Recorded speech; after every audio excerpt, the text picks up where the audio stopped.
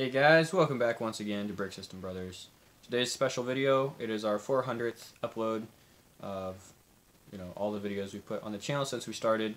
Our first videos are still up. They're a lot different. They look a lot different than what we put out now. Josh and I both got a new phone since then. I just wanted to take a look back at what we've done and maybe a little bit of a breakdown by topic. Like looking at how many of our videos are reviews. How many times do we cover just digital Lego stuff? Just get a better idea of what Brick System Brothers has been for 400 videos. Maybe some discussion in the comments about what we will be going forwards. I know, as you can see behind me, I just got back to Iowa. So I've been in Michigan. I want to talk about this on a Q&A and possibly do like more of a channel trailer kind of style video. Just with a little more background about what I do and what Josh does. So I've graduated from college with a degree, an engineering degree, but I'm currently doing construction. Josh is still in high school, and kind of in between all of that, between the two of us, we love doing Lego stuff in our free time. So that's where I've been for a little while, and now that I'm back, I'll have just more time to work with my collection. I've been building my collection while I'm gone, but I haven't really been able to do any sorting or anything. So I've also been making some eBay purchases, and like you've seen in the last couple months, more trips to the Lego store than usual. So I have some new stuff coming in. I'm really wanting to work on getting this all sorted, inventoried, and definitely kind of catalog what I do have. And I'm planning to follow that with the channel. So that's kind of what I want to do going forward. But 400 videos, looking back, where have we been so far? So with the breakdown here in categories, I didn't want to get too complicated. I looked at 7 main categories. First one is reviews. We had 61 total reviews for just over 15%. An example of that would be 40358. Been there, done it, that review. Next category was digital tutorials. I have done quite a few of those. 37 videos, almost 10%. And an example of our digital tutorials was the LDD clone tool tutorial. I just went into depth with those. Third category was announcements, and we actually didn't do these at all for probably our first entire year. But now we have done a few of those now, 36 announcements, a 9%, and that's just looking at sets that get announced or things that are coming out. I did take a look at one of the Star Wars promotions. My main interest with these is if we're getting new pieces or new colors. So I actually focus on that when I'm talking about announcements more than anything else.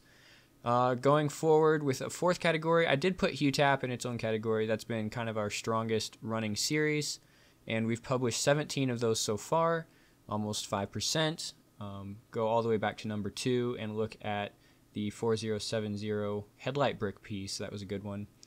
Next category is pretty big, our haul and shopping category with 74 videos, 18.5%.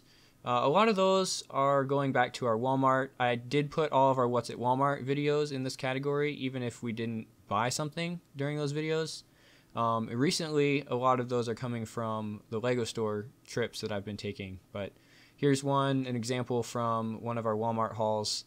I felt like we bought a lot of stuff, so it was kind of like a black hole, something kind of fun. Another small category that I chose to differentiate was milestones.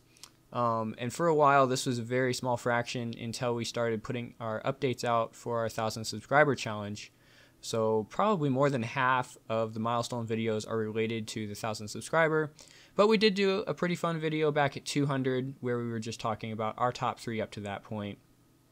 So actually half of our videos published up to that point, and then another 200 to this video. It's definitely picked up the pace since we published that. And then everything else, that leaves 155 other videos for almost 40%. And that really covers just about everything else that we've done on the channel, just stuff that doesn't really fit into a genre. One of the best examples I feel like would be when I go and do a deep dive on a certain topic. So an example video specifically for that was when I did a presentation almost on rare Lego and kind of looking at what sets certain pieces apart, and that turned out to be just over 50 minutes. I actually made an entire slideshow presentation and just really went all in, talking about things more in depth there. I feel like, to do the topic justice, you have to really cover a lot of ground. So if you have an hour to kill and you want a podcast style episode, there's a little bit of visual material, but a lot of it you could just listen to. Go check out the Rare Lego video. So that's kind of the categorical breakdown. Definitely could have sorted it a little further, but I didn't want to give myself too much work here.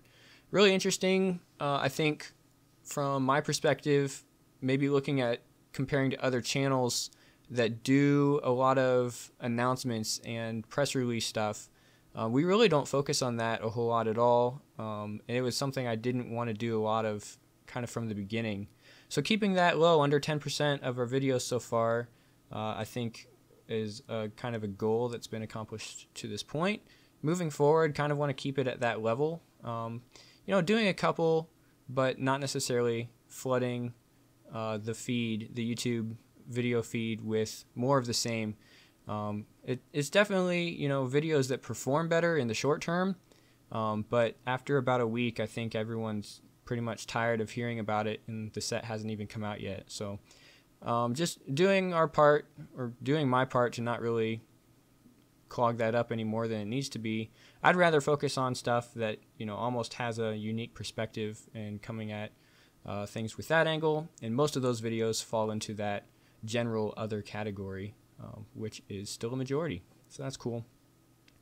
I also wanted to do a breakdown for the videos that have been kind of hosted differently.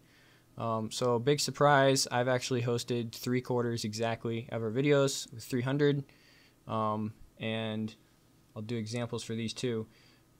I mean, I guess the videos that I really enjoy hosting are just when I kind of sit back and talk and don't really do too much scripting.